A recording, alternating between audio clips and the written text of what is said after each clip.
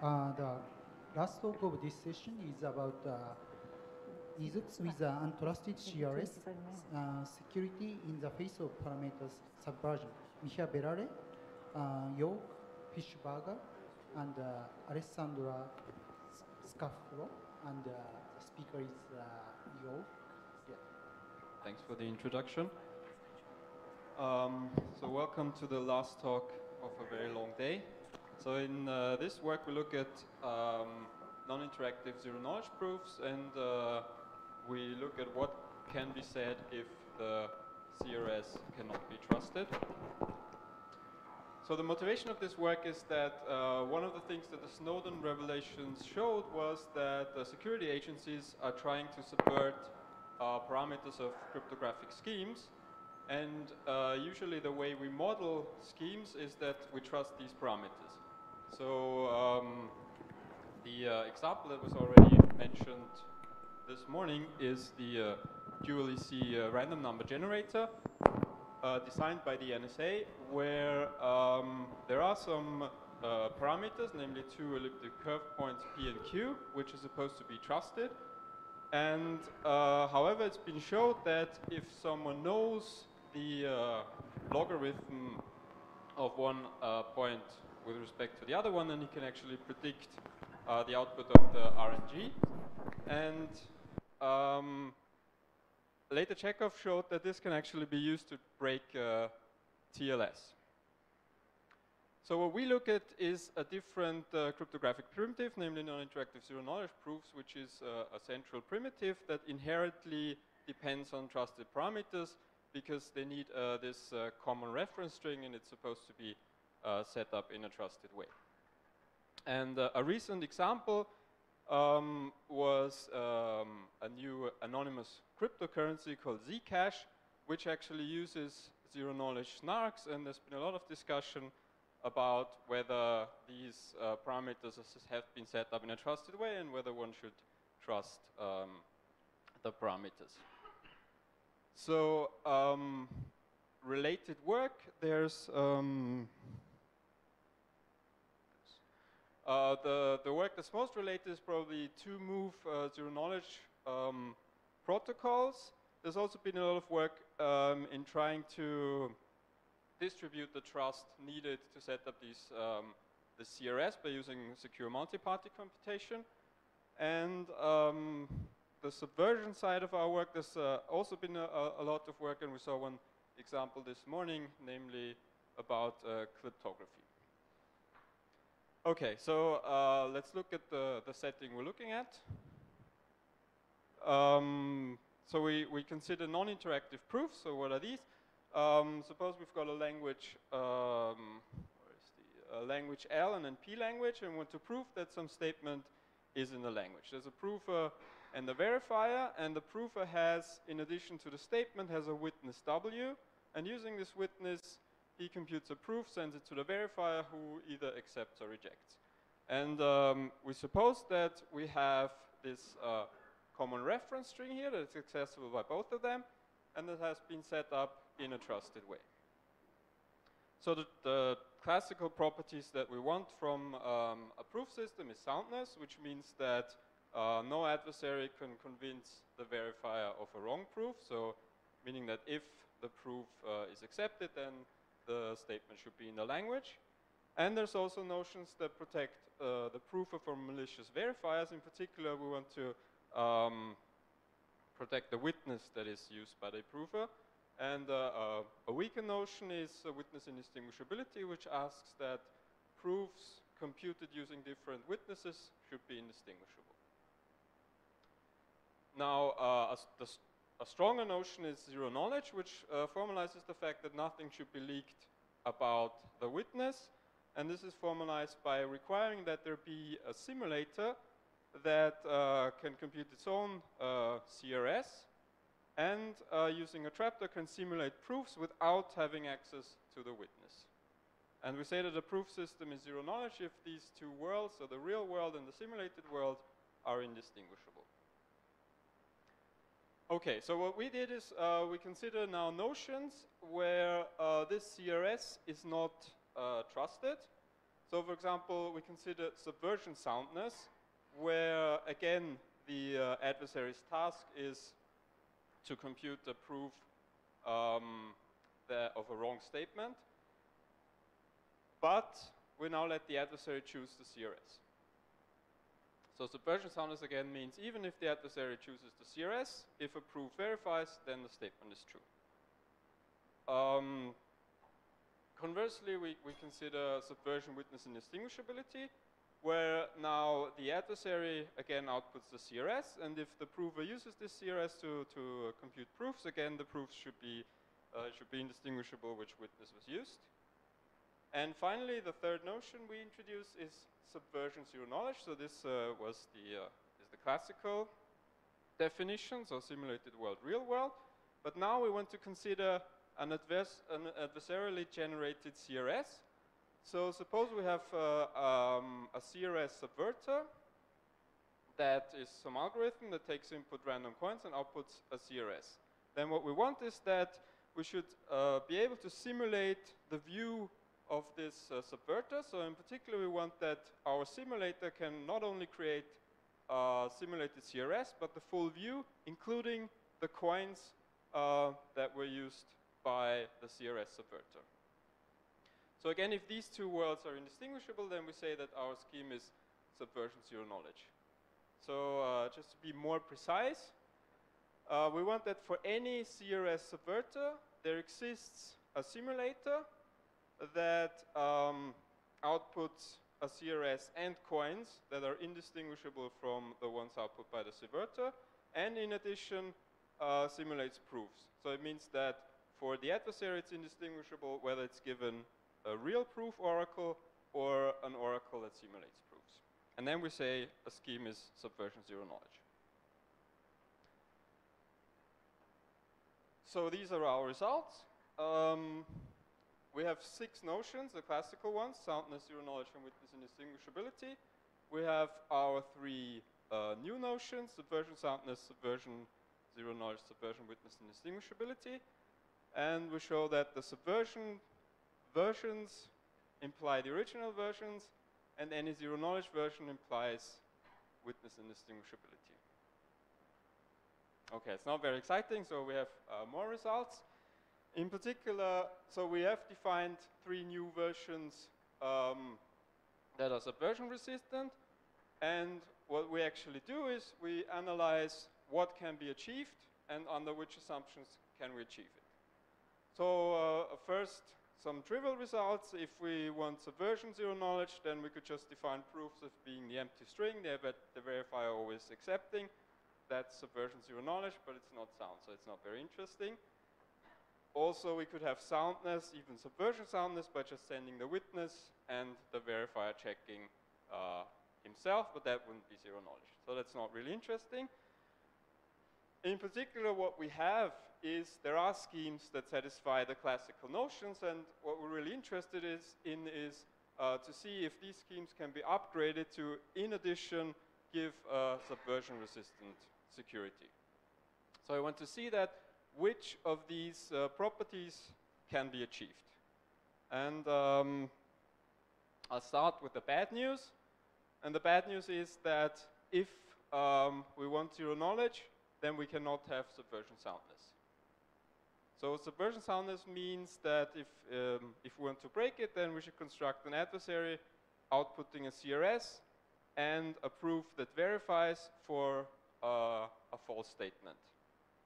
So how can this be done? Well, basically it's because zero knowledge guarantees that there's a simulator that can simulate proofs. And unless the language is trivial,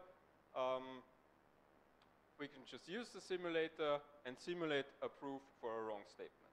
So we see that there's 2 goals that are incompatible. So the next question we ask is, can something be achieved? For example, if we really want subversion soundness, then we know we can't have zero knowledge. We cannot have subversion zero knowledge either, of course. But can we have, for example, subversion witness indistinguishability? So that would be the best possible notions, including subversion soundness. And it turns out this can be done. And there is a scheme that achieves that, and it's a non-interactive ZAPS, which is a non-interactive witness indistinguishable proof system that doesn't have a CRS. So if there's no CRS, then there's no way to subvert it. So the standard notions imply the subversion-resistant notions, and Grotowstrowski and Sahai actually construct such a scheme under a standard assumption. They prove that it's witness indistinguishable under decision linear assumption. So that's good. So we saw that this can be achieved. But what if we want to have zero knowledge? In particular, what if we want to have subversion zero knowledge? So we know that since subversion zero knowledge implies zero knowledge, so we can't have subversion soundness, but can we have everything else except that?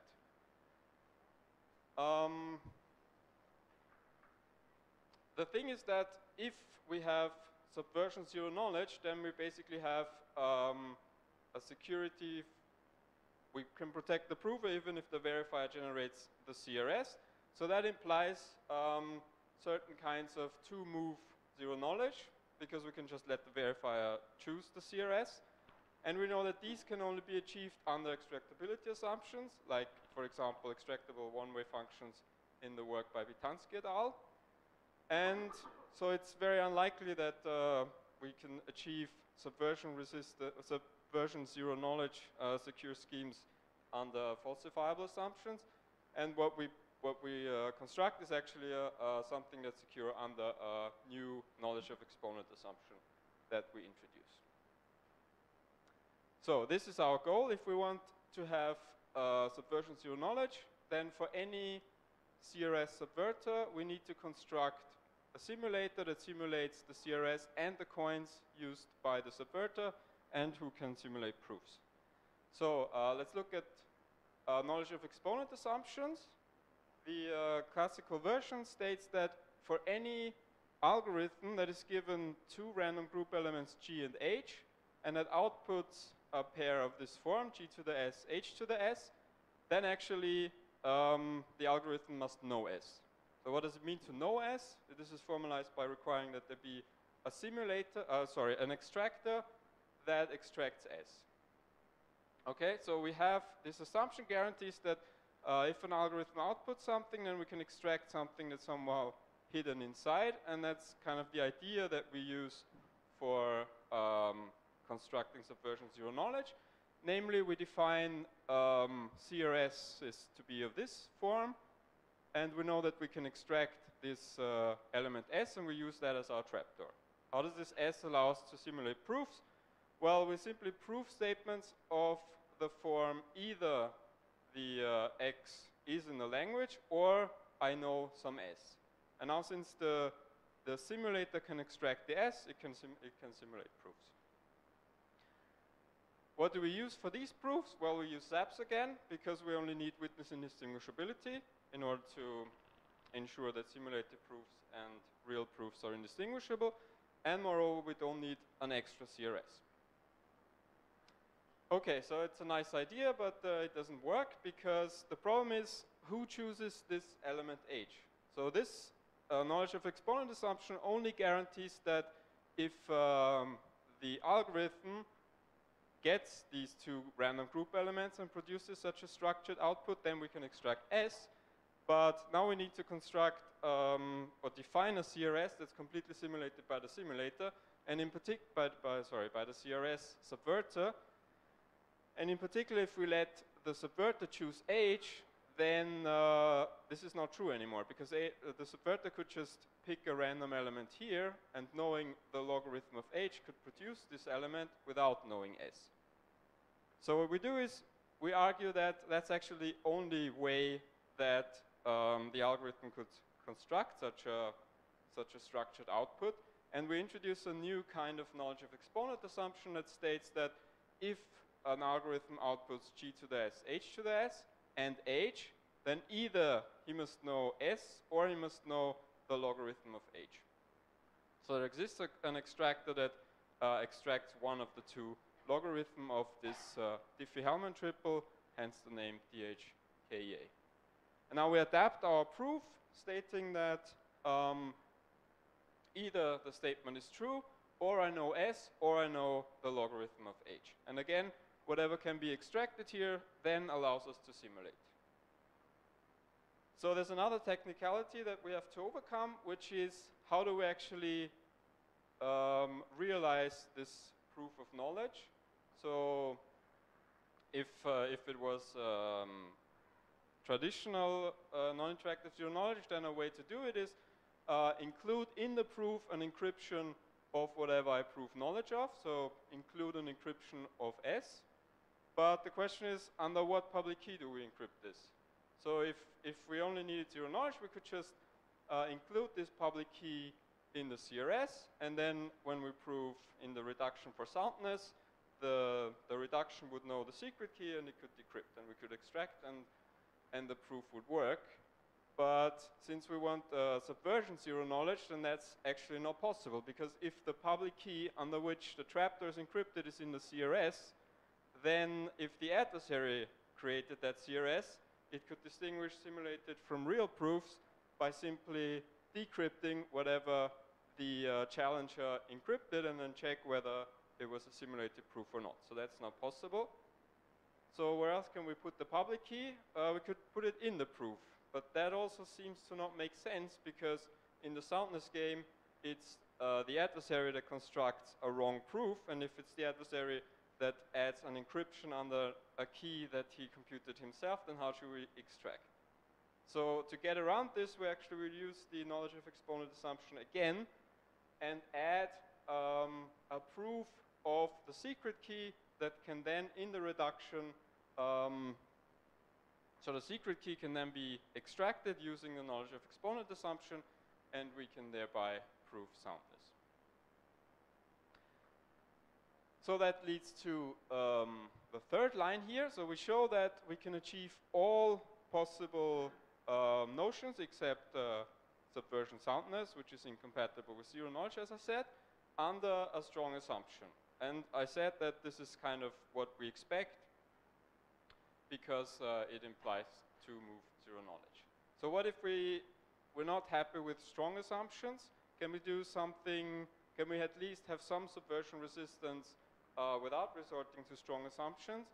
And that's the fourth actually, result that we show, which is that if we're happy with having a regular NIZK, and in addition we want subversion witness indistinguishability, then this can be achieved without assuming anything else. So there's no extra assumptions needed for that.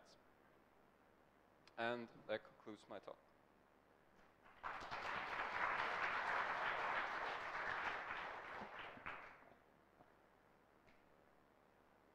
Any question?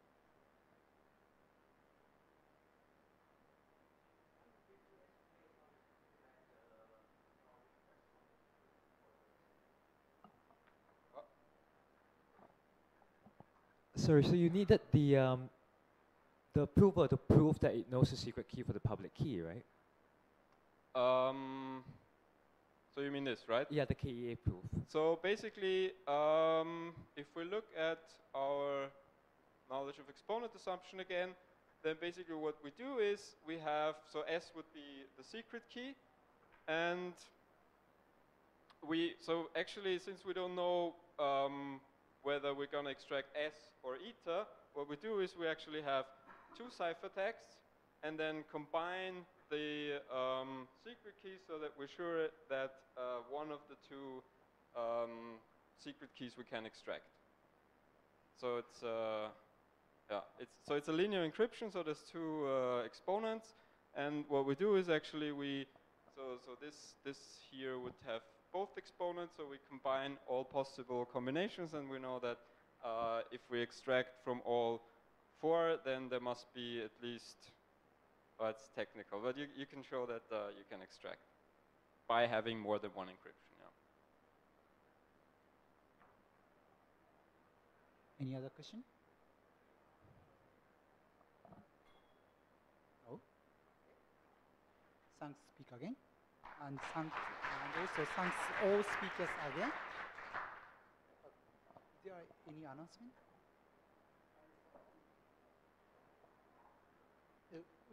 I need to announce.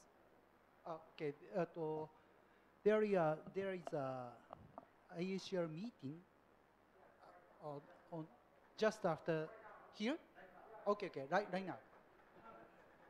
Hello, the IACR membership meeting will start right here in this room in 2 or 3 minutes. Yeah.